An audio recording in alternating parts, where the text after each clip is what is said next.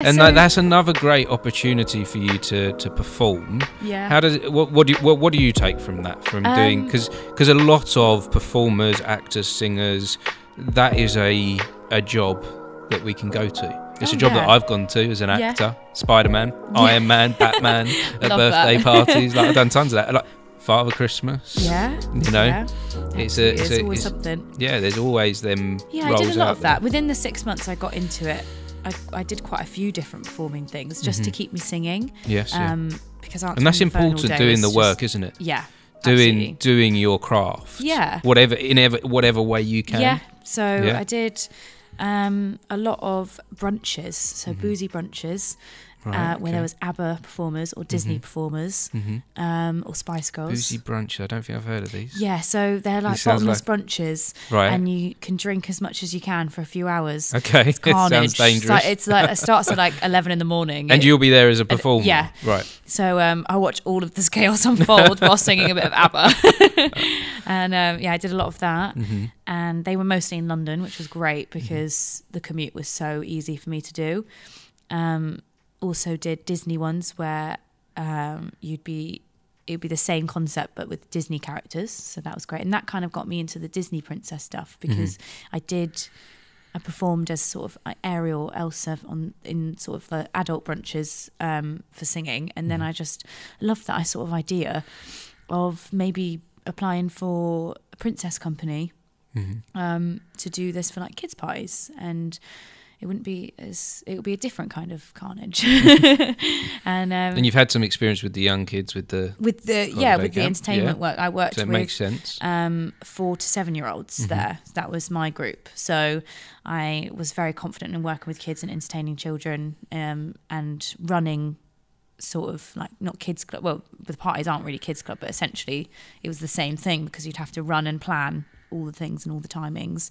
And I was very confident with doing that. Just had to be a Disney character and a princess, so which is great. I loved dressing up when I was a kid. It was amazing. And you know what? I felt the same when I first started doing Spider-Man jobs at parties. Like, all right, I was in my 30s doing it. Yeah. But I was still like, actually, this is me. Yeah. This is what I did as a kid. I was Spider-Man. I loved that.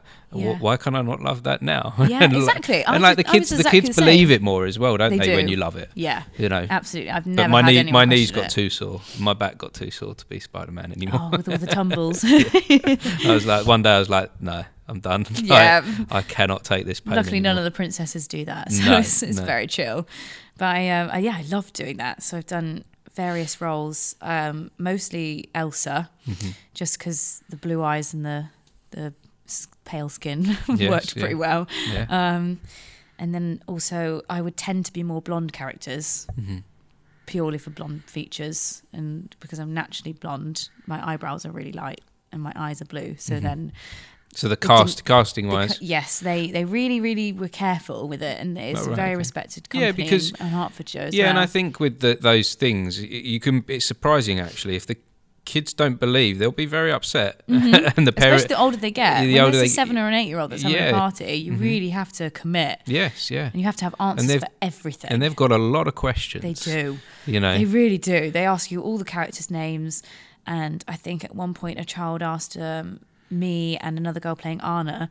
It was sort of like a meet and greet situation. They're like, "What's your parents' names?" And I was like, "I don't even remember." They test you, don't they? And I was like, "They didn't even say that in the film." But it's in the book. Yeah, exactly. So it's like you've got to always be ready. And it was. I found it great for learning improvisation, actually. Oh my goodness, yes. Because you have to think on the spot. They're going to come up to you questions. They're going to ask you what you had for breakfast. Yeah. Where you're going home. In character all the time. It was so good for that. It was really, really a unique experience. And at the start, I remember not being very confident, and I'd sort of be the second princess, so there would be another one, and then it's daunting, isn't it? Going in front of all them. and then they're really confident, and you're just sort of there like, okay, I watched the film last night. What else does Sleeping Beauty have? I have no idea. Yeah. But the more you do it, the easier it becomes, and you just it's just so wholesome. It's actually one of the most wholesome jobs you can do is be a children's entertainer, because they genuinely wholeheartedly believe that you are Elsa, and Elsa has come just for them to see them, and it's just their faces. It's just so magical. It is really nice. That's what I find with the Father Christmas work. Yes, I love very similar. I love the Father Christmas work.